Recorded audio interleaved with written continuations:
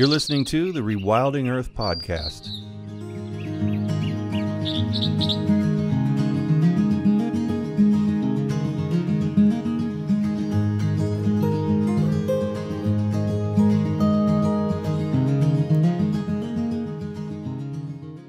The Rewilding Earth podcast is supported by businesses such as Patagonia and Catula, the Whedon Foundation, and listeners like you.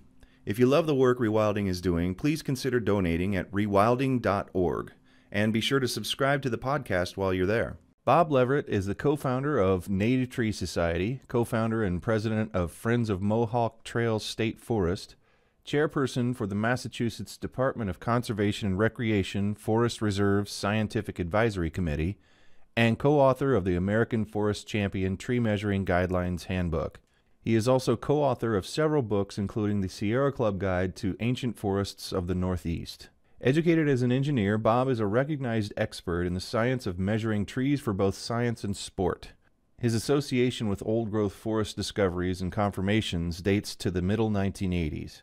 This compelling interest placed him in the center of the early old-growth preservation movements, which continue to this day. I began the interview by asking Bob about his early days, the Native Tree Society, and being a tree hunter. Being a tree hunter in the more traditional sense of a trophy is really not where I have been. I do hunt trees, but it's more for the purpose of identifying important ecological niches that older trees and older forests serve, and to document them in terms of their internal stand or individual tree statistics to a far higher degree of accuracy than often comes out of what you get when you're looking at timber management plans or whatever. That got me started years ago measuring trees and old growth forests here in western Massachusetts that were really not even recognized as old growth. And it took a long time to get that sorted out. But I, as a background, I was educated as an engineer, and in the Air Force, that's a purpose that I served, and a mathematician of some sort. So I come into it really very intensively from the numeric aspect, as well as qualitatively. I mean, the spiritual values are all there, and I'm totally sensitive to them. But just to distinguish myself from a person who is, by their own description, a big tree hunter, I probably really don't fit that. Let's also kind of get an idea of the work that you're doing now as it pertains to the ecological state of the Union for old growth forests. Like, where do you fit into that now? What is your main purpose? Yes, my main purpose is certainly continuing to find them and working, of course, with Joan, and for the purposes that she will describe so eloquently. They have values, but my purpose also is to bring a higher level of numeric understanding to what these older forests and trees bring us.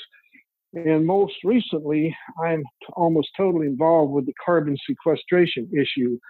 That is to say, the older trees, and usually that encompasses bigger trees, at least relative to the same growing conditions elsewhere, hold a lot more carbon than their younger forest counterparts. In addition to that, unbeknownst to many, and often misportrayed by many, younger forests do not sequester more carbon more rapidly than the larger, older forests, and it's easy to explain why. But that once people understand that, then the value of the older forests skyrockets. It's no longer about, they're beautiful and, they have some habitat value and whatnot, but they're sort of just standing there, marking time until they die, a kind of a geriatric home for old trees. And actually, they're very dynamic places. So sometimes when we talk about old growth and we use that term, it can have a pejorative context, at least in the context of forest management. And often in the past was described by terms like over mature or diseased and decadent, and that is just so untrue. And it so undervalues and understates what the contribution of these places are. But the carbon part of it is really fairly new. I mean, most people who were involved in, well, forest management, that sort of thing, but forest ecologists also, who were studying more from a successional standpoint or an overall, what is it and how did it evolve? A lot of the information would suggest that once trees get up old in the East, for example, over 100 years old, maybe, 100, somewhere in that they kind of, they've done their job. They're really ready to retire, and we're not going to get much out of them in terms of carbon. That is totally wrong.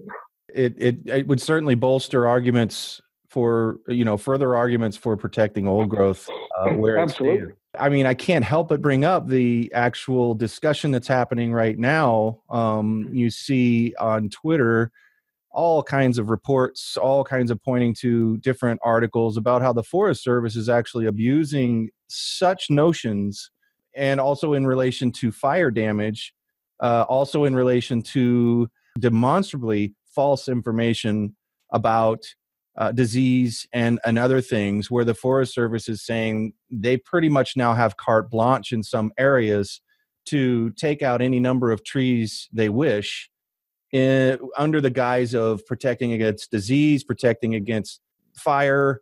It's a very difficult landscape out there. It's a difficult world out there when there's someone like you who knows more about the truth than the vast majority of anybody else out there. Your voice is not being heard enough. And I've not seen you on CNN. I've not seen you or people like you with your kind of background being given a voice. What's it like to sit in your position and see these things going on? And then after that, what do you feel we can do about it? How can we support people like you? How can we get you or people like you a seat at the table again, which we used to have more of than I feel like we do now? Well, that's a good question. First of all, I don't feel in any way singled out that I'm not sitting at the table. Some of my really top-notch scientist friends who are on the cutting edge of the research that shows the value, let's say, to carbon sequestration of larger and older trees, they don't get a seat at the table either. They are pretty much pushed out, and that's politics, and that's the power of lobbies. And so am I frustrated in it? Yes, in a general way, but not in a personal way.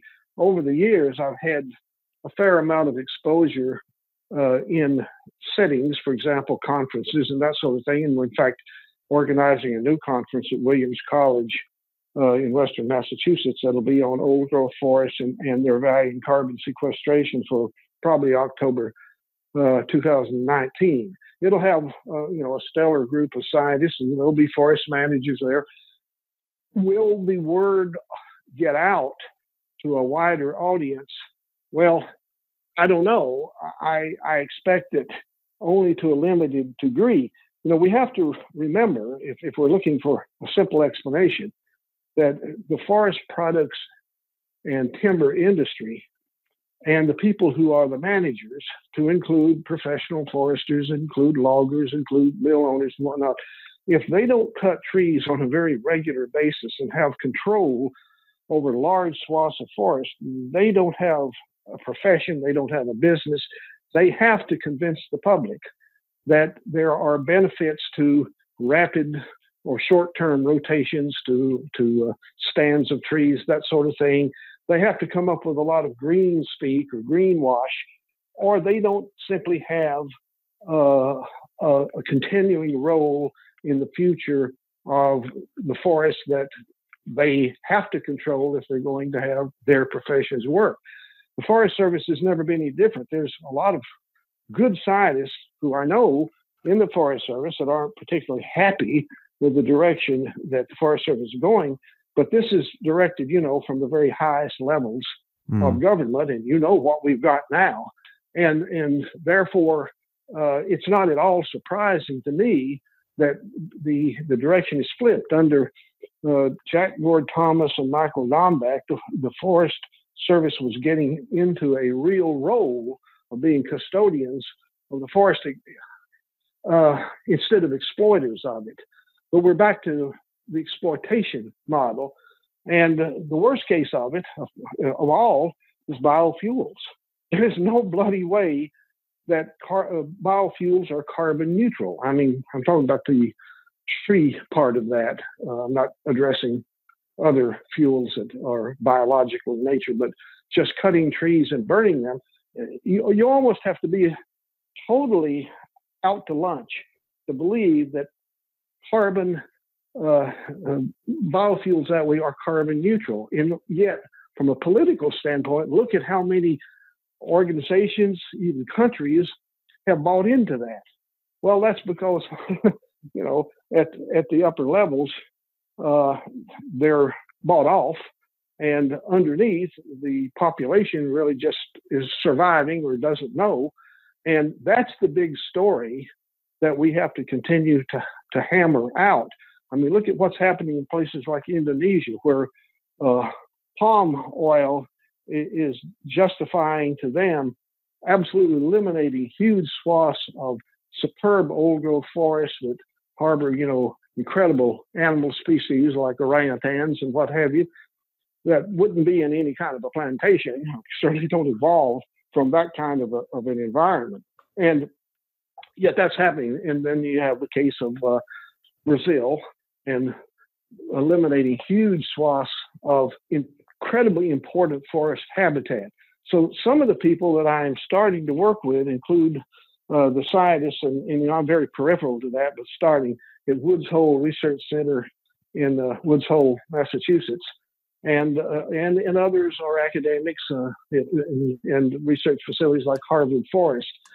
My role in all of that is to try to develop better data at the local level, at the stand level, at the individual tree level, that explains how younger trees do not hold more carbon and are not growing faster in the context of absolute storage of carbon as opposed to percentage growth than their older counterparts. So I've carved out for myself a fairly limited swath or role, but it's one in which it's starting to gain traction. And I've got a lot of people who say, holy smoke, you know, we sort of went with the common belief that young early successional habitats do in fact sequester more carbon. Well, heck, you can look at a little seedling or sapling and ask yourself, if you've got half of a brain, how could that be holding the kind of carbon that's in a tree that's 100 feet tall and 8 foot in circumference? Well, I don't know how they do it. Well, I do know how they do it. I've thought about it a lot as to how they can come to a conclusion that is 100% wrong. But that story is the one I'm really currently, well, shall we say, obsessed with. As you're talking about that, it begs the question, the number one most glaring alarm bell that's going off right now in my mind is there are places like, all over the world, there's neat initiatives going on. India did the planting of 1 billion trees or something like that. I didn't follow the story closely enough, but there's also Conservation International, who is making a big deal right now about their multi-million-dollar tree planting or multi-million tree planting operation in the Amazon. And I get excited about those things. I look at it in a rewilding issue as an overall thing that is a good thing, you know, for the planet, at least. But when you say that young trees, young forests, what you say about them in terms of their ability to hold carbon being much different than what we've all, you know, kind of been told or led to believe if we looked into it at all. I don't want that to be depressing. I don't want people to so, and I know you have an answer for that. So tell me why it's still exciting when the trees have been removed in a vast territory, like in the Brazilian rainforest or someplace, that it's still a good thing and it still has its place, even in a carbon situation, maybe in the long term? I'm a senior advisor to American Forest, the organization that is, on tree measuring for championship programs and that sort of thing. And I also am increasingly becoming a voice in their carbon program. They are, you know, out there on the front lines with replanting initiatives. I'm totally for that. and I take pride and solace, I guess, in knowing that there are people out there that are trying to make that kind of a difference in the short term, where we're talking about 30 to 50 years or 25 to 50 years. We need to hold on to the bigger, older trees in the forest because they are where the action is. It's going to take those young trees a long time to get to the point where they're adding the kind of carbon that people think they're adding. So even though it's a great initiative and it's inspiring to me too, to see people put that kind of heart and effort into it, I worry sometimes though that we don't want to get our attention too diverted, that if we're doing the plantings, then we're offsetting the loss of the other. We are not. The problem is, I would call it innumeracy. People who become overwhelmed by big numbers and statistics in the hope that a simple phrase or a simple talking point will give them traction. It doesn't happen that way. Number one, a lot of times when forests are replanted with the intention of, on the part of somebody in that will say, well, okay, we plant them now. We've got a clear conscience because we're going to grow these trees and they will grow fast. And yes, they do grow fast. It's just you're taking a big percentage of this very small stem, and that doesn't add up to very much carbon on a per tree basis. But over time, they would catch up. But we're talking between 50 and 100 years before the carbon debt from what they took out would be paid off, if it's paid off even then. But what tends to happen is that they don't leave those stands alone to grow into bigger trees that then speed up in terms of the absolute carbon that they hold. They have some plan and they cut them down and you're right back to square one again. And so whatever you get in the first, say, 40 or 50 years buildup of the carbon, that's as much as you're ever going to get standing. And then you, of course, have as an average about half of that you're talking about at any one given time on that acre. Well, if you're talking about an old forest, you would have multiple times that on the acre. So if you just look at a footprint of how much carbon are you storing on an acre for this area or that, for this kind of forest or that, for this kind of species or that, then it doesn't work out to be what they thought that it would be. And it isn't to say that they shouldn't be doing it. It isn't to say that once we've got this open area that was whatever happened to it, another group of people come in with purer motives and want to try to, correct some of the damage. There's nothing that I'm saying or believe that I would try to discourage them from doing that.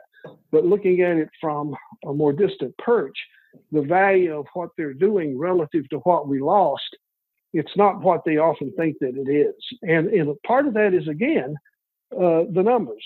Here's an example. You can go out on the internet and say, well, okay, let me see what the value of my tree in the front yard is, carbon-wise. What's it doing? What am I doing personally by having that tree there in terms of climate mitigation? And you might find a figure like, well, a mature tree stores or pulls out of the air, basically out of the atmosphere, 48 pounds of carbon dioxide per tree per year. So you take 48 pounds and you say, oh, okay, then that's the value of my quote unquote mature tree. Holy Moses, I can go into the Western Mass here and some of these older pine stands and find individual trees that in 1 year they add or pull basically out of the atmosphere over 300 pounds of carbon dioxide. And then, of course, you pull a molecule of carbon dioxide out of the atmosphere, that carbon atom goes into the trunk, and then eventually the oxygen part of it gets released. So you get oxygen is a benefit from it, but you also get the carbon storage of it. And where did they come up with 48? Well, I've been trying to uncover that or trace that down, and all I can come up with, Jack, is that maybe that's the value of that young ornamental pear tree that you planted 10 or 15 years ago in your front yard, and you want to feel or at least know what it's doing, but it isn't doing the work of one of those pines that already is standing. And so now if we go forward and we say, okay, here's this oak in my front yard, and it's about 75 years old or something like that. And I'm a little worried about it falling on my house. So maybe I ought to take it down. But I'm also thinking about the climate.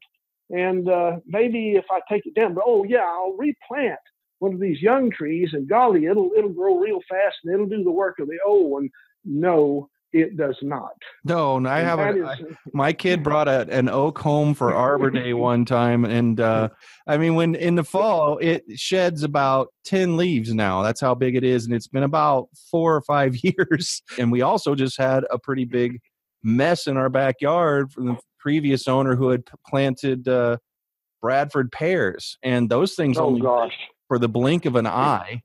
I know everybody has a weed reaction to those trees, and the rings on these things, rightly so. Rightly so. The rings on these things are the biggest rings I've ever seen in a tree species before in my life. They were almost 3/4 of an inch, and they were we counted them. There's about 14 or 15 years on each one of the 3 trees. They're all gone now. That's all the longer they live. They busted my fence and everything else up this winter or this fall already. And I swore I was never going to. And then I was like, wonder what the rings of a tree that grows that fast looks like. And I couldn't believe it. It was huge. And I'm like, I don't know what these trees were doing for carbon or much of anything else, but they grew really fast and they made you feel like you might be. I felt like I was doing something. I'm like, those trees are, they're growing so fast. They must be using a lot of carbon to do so. Well, they do. And that isn't to say that tree, for the particular circumstances that you or someone might have planted it, wouldn't have been a good idea. And to be poo-hooed, no, I'm not doing that. But let's take, for example, a tree that's, a foot in diameter. And let's say we have a ring that's the outermost ring that's added the next year. And let's say that it's a 1/4 of an inch in diameter.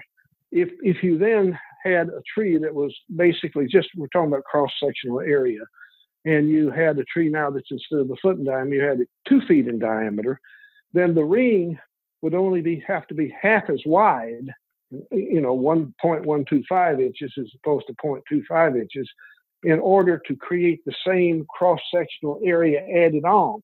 Now, think in terms of a small tree that's only about 6 inches in diameter versus one that's 40 inches in diameter, and you can see that a relatively tiny ring at the next year's growth, in other words, matches a fat ring on a very small tree, and you begin to understand why people can be so confused. Because if you look at that and you say, oh my God, that's got to add up to a lot. But if what I do is with using very high-tech equipment and fairly advanced mathematics, we come up with some very good volume determinations. And I won't call them estimates because they go beyond estimating. It's a lot of direct measuring and running through computer models.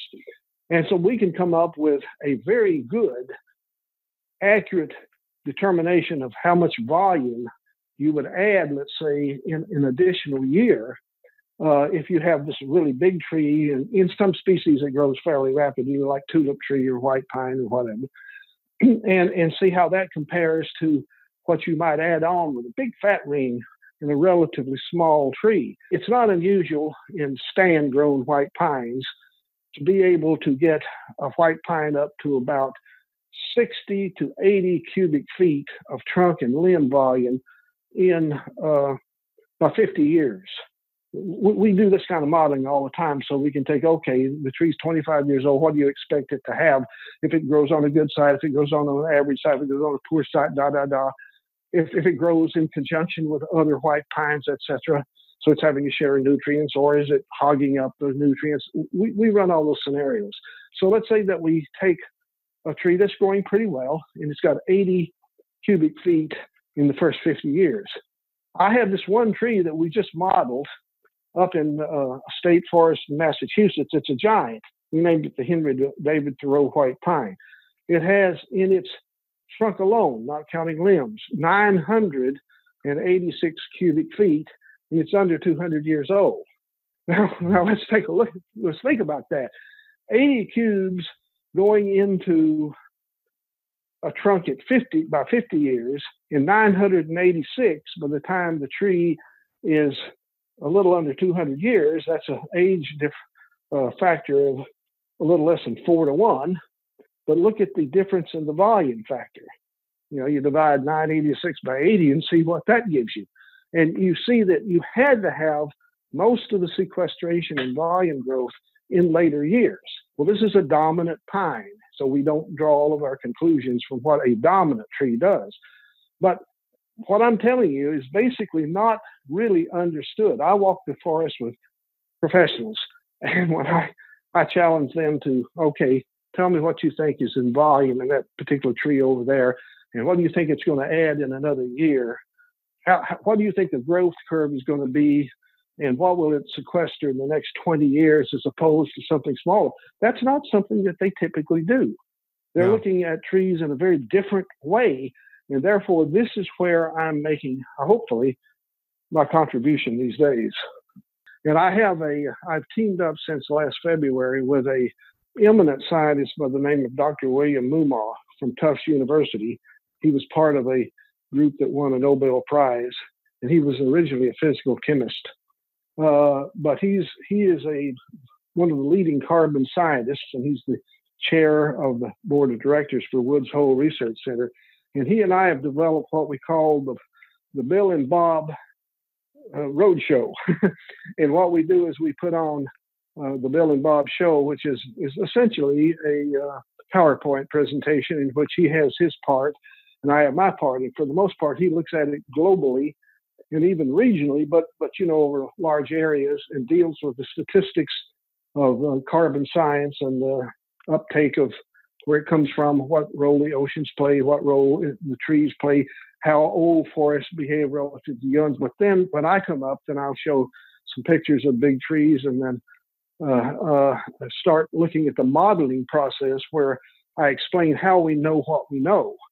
And yes, I use the U.S. Forest Service's allometric equations to compute the volume of a tree that has a certain set of dimensions, and compare that to what I can calculate using advanced methods, and oftentimes even climbing the trees and doing periodic tape wraps or diameter measurements every meter or so that we have a lot of data as opposed to a model that averaged a million things out.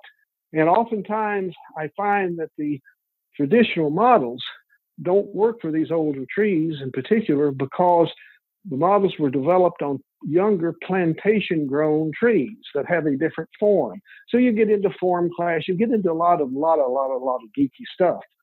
But the other side, and I'm talking about the exploitive side, they really don't know any of that stuff. They essentially are living by these slogans, and no sooner as somebody said, oh, it's the young forests that do all the work, I can take that apart in a wink of an eye. And I don't get much pushback, because in order to push back, they've got to give something other than slogans, and they can't answer a single question that I raise. So I'm hoping, and I'm optimistic, that the Bill and Bob Roadshow will widen beyond the places that we've taken it so far.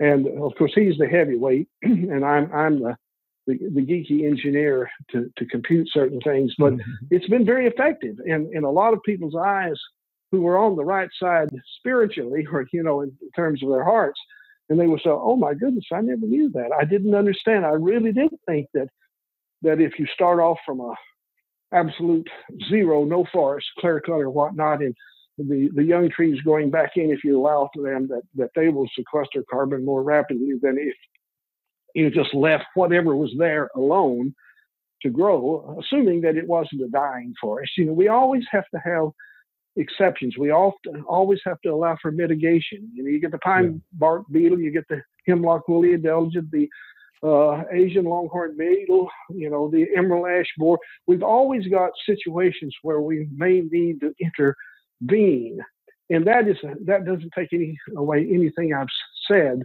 about the role of an older forest versus a younger one, and we make those points too.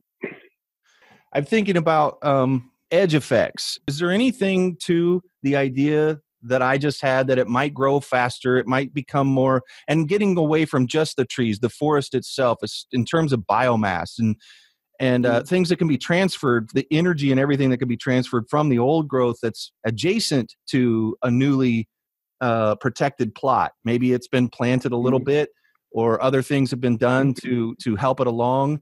But it's relying a lot on the old surrounding or edge effect of an old growth forest that's there. Is there anything to the regrowth of that might be accelerated due to a proximity effect of any kind? Well, maybe and maybe not. If it's a section out in a large contiguous forest area, and you go into the center of it, and it's old. Let's say it's an old growth area to start with, and everything blew down for 100 acres or so. And somebody convinced the landowner, resource manager, to salvage. And so you look at it a little later and everything's out of there. And they say, oh, well, we'll plant it back.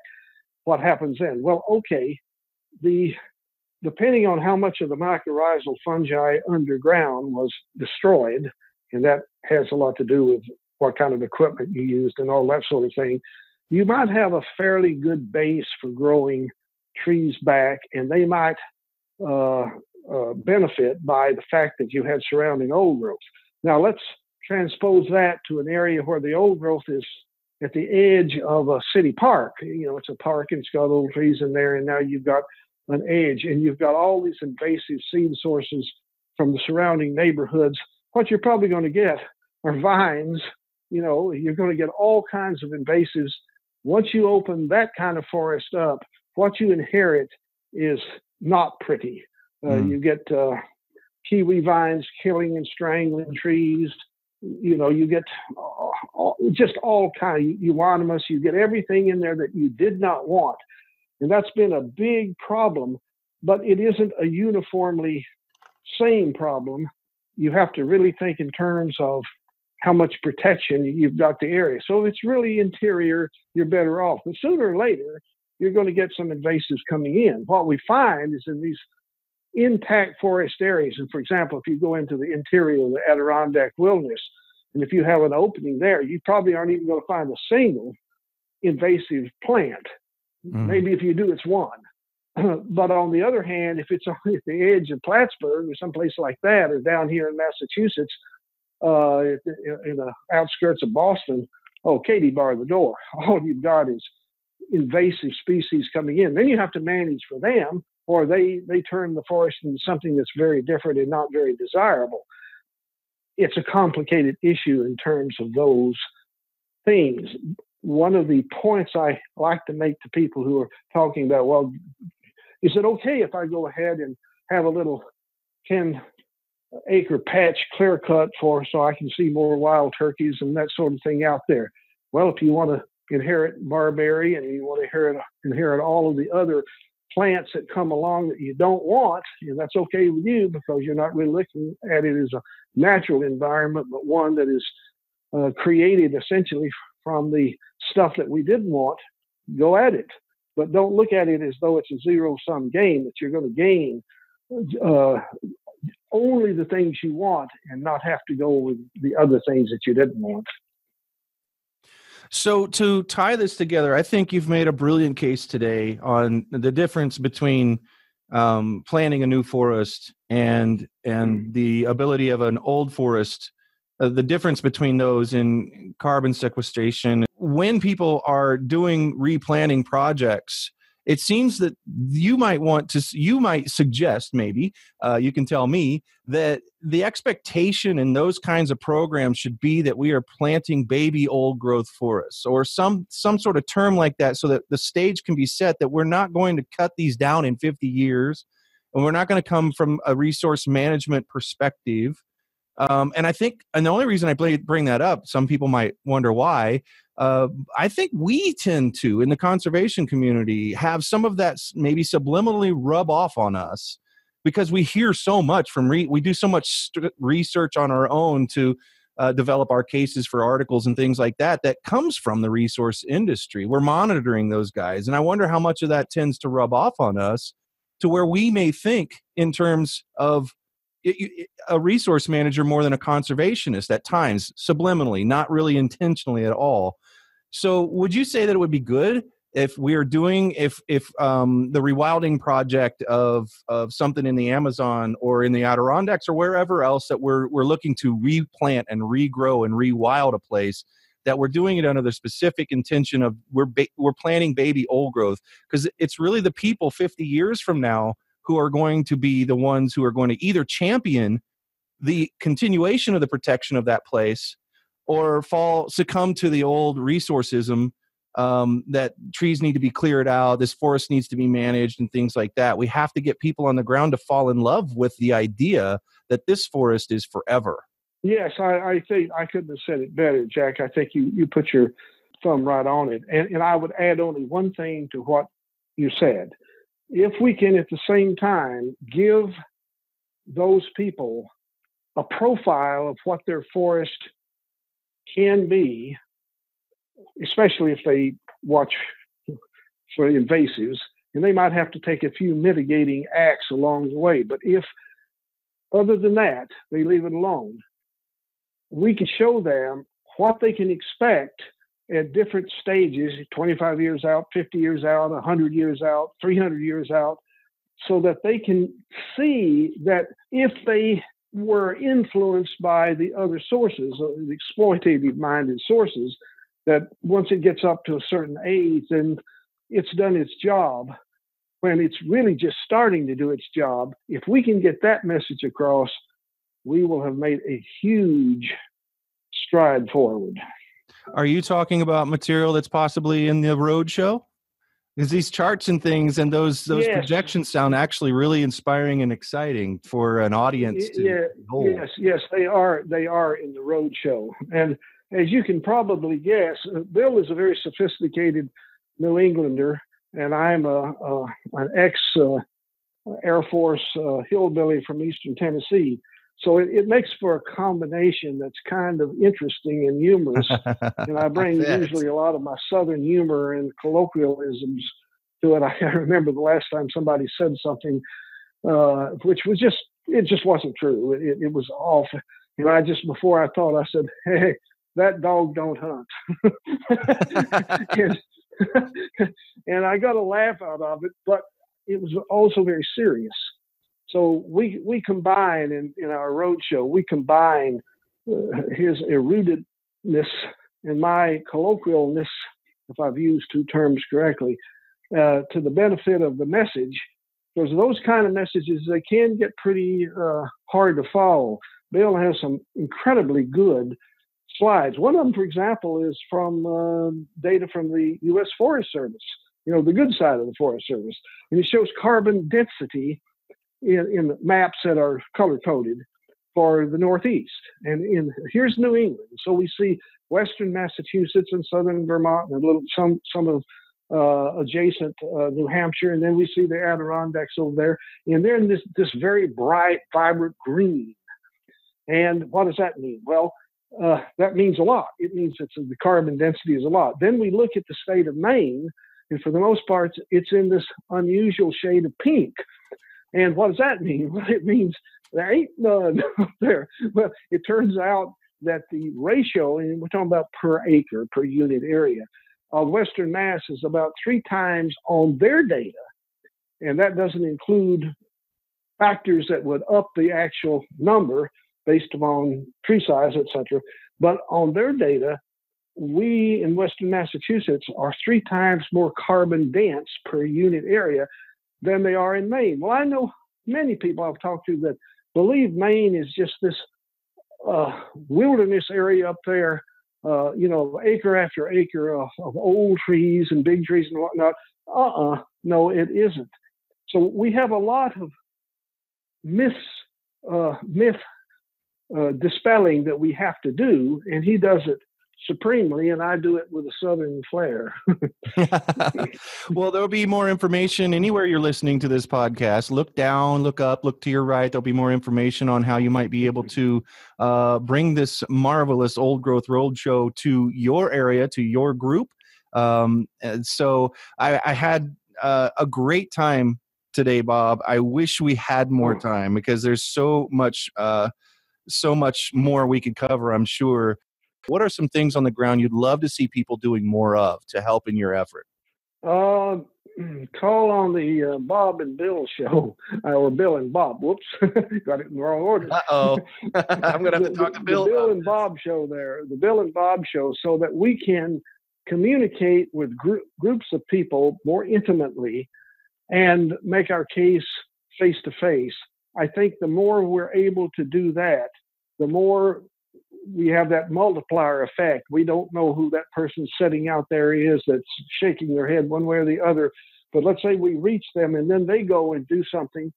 I think that's a better route for us than to try to do it with some other venue, at least for the present. All right. Well, thank you so much for taking the time to be on Rewilding Earth, Bob. I love it. I hope we can actually do this again and continue this discussion. Would love to, Jay. Thank you. Thanks for listening to the Rewilding Earth podcast. Be sure to visit rewilding.org to subscribe so you don't miss past and future episodes. And while you're there, please consider supporting Rewilding by making a donation or subscribing to the Rewilding Earth newsletter.